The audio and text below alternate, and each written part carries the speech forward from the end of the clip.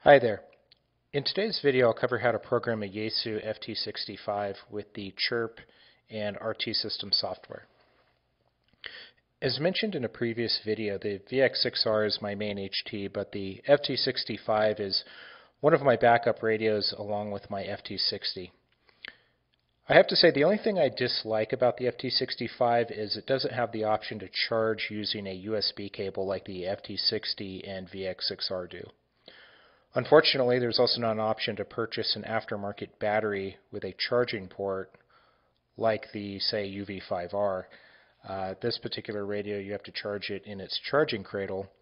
To give you an example, so this is an aftermarket battery for a UV5R, and it is an extended battery, so when you connect it, it does make the radio a little bit longer. But on the side, there's a port to charge the battery. Aside from that one issue, I really like the FT-65, and it definitely has a place in my comms go bag. Along with the FT-60, it serves a dual purpose as both a backup HT and spare radio in case a friend or family member needed one. Like the VX6R and FT-60, this radio is pretty rugged, and it's rated for dust and water protection. It has 3 power settings for 5 watts, 2.5 watts, and 0.5 watts. The stock lithium-ion battery is rated at 1950 milliamp hours, which is capable of over 9 hours of operation. Since I'm unable to charge this HT in the field with a USB charger, I opted for an optional high-capacity lithium-ion battery that is 2500 milliamp hours that is capable of over 11.5 hours of operating time. If you're looking to upgrade from a Bofeng UV5R for under $100 and don't want to spend the $150 for what the FT-60 costs on average, then the FT-65 is a good alternative. That is, of course, as long as you can live without being able to charge it with a USB cable.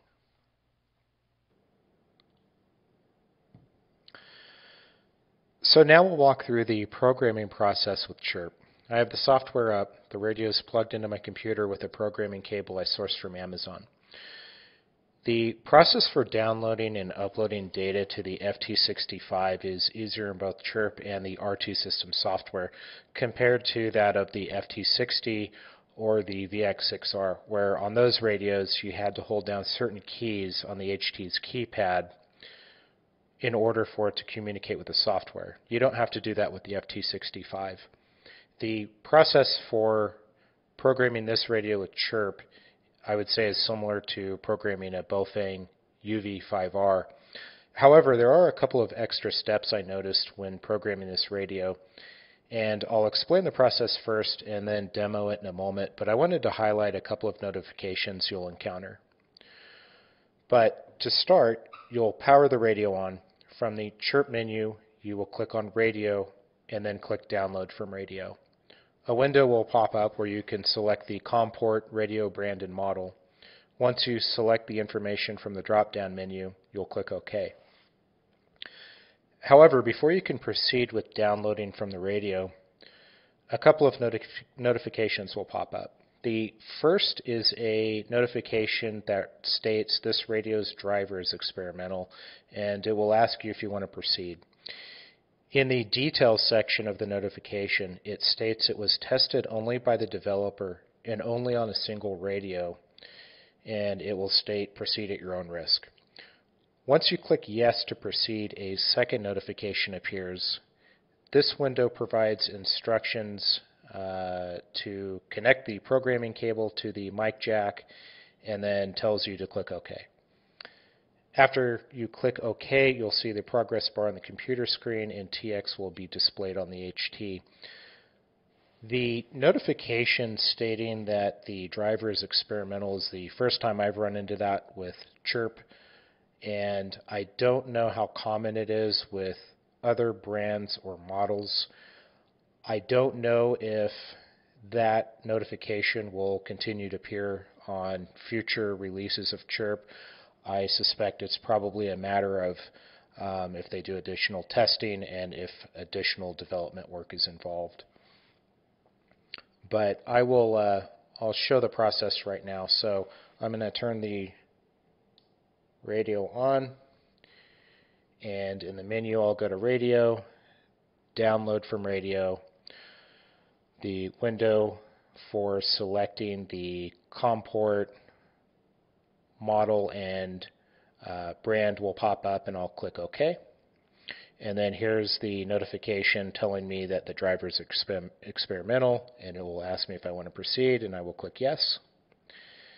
Here's the notification giving me instructions to connect the programming cable to the mic jack and press OK, and then I'll select OK. And now we see the progress bar letting me know that data is being transferred from the radio to the software, and on the radio I see TX on the display.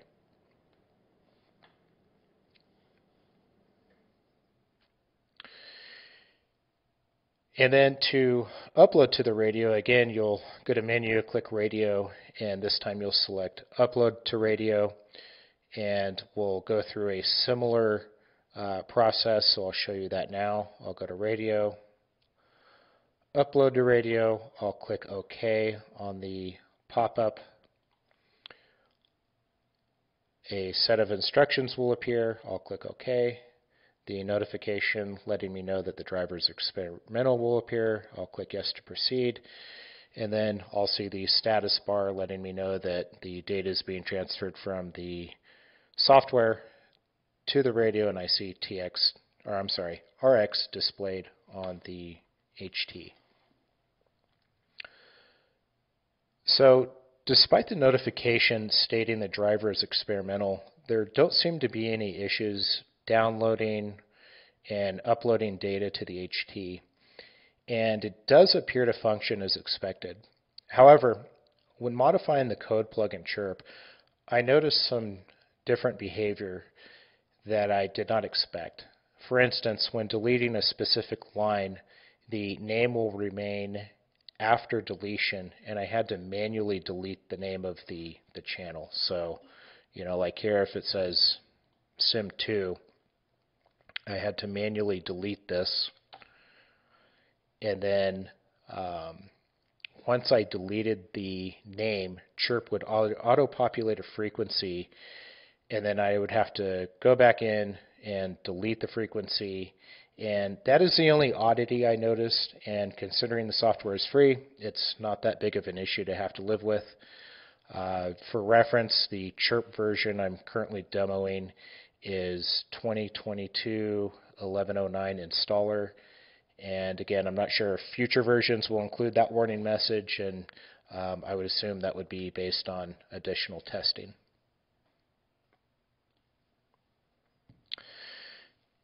Now I'll demo the process for programming the FT-65 with RT Systems. I have the software up, and the radio is connected to my computer with a programming cable.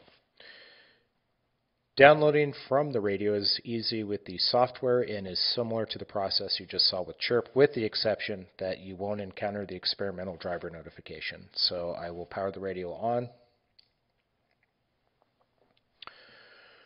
From the menu, I'll click Communications, Get Data from Radio, and an instruction window will pop up as demoed in the previous videos for the software. Click OK, and the process for transferring data from the radio begins. The process to upload data to the radio is the same as downloading. You go to Menu, click Communications, Send Data to Radio, click OK, and the transfer process begins. And so you can see my generic frequencies that are programmed in. So I'll go to Communications, Send Data to Radio this time, click OK, and I see the progress bar and the HT is displaying RX. I know the RT Systems software compared to CHIRP is an investment because you have to purchase the software and programming cable, where CHIRP is a free open source software. But I really do like how the software displays the instructions when downloading and uploading to the radio. It also enables you to configure more back-end functionality of the radio compared to CHIRP. I think for those reasons and the ease of using the software justify the price. Of course, that's not intended to be disparaging to CHIRP. Their software is great, and I will continue to use it for my other radios. But for my Yaesu HTs, I do prefer to use RT Systems. That's all for this video. Thanks for watching.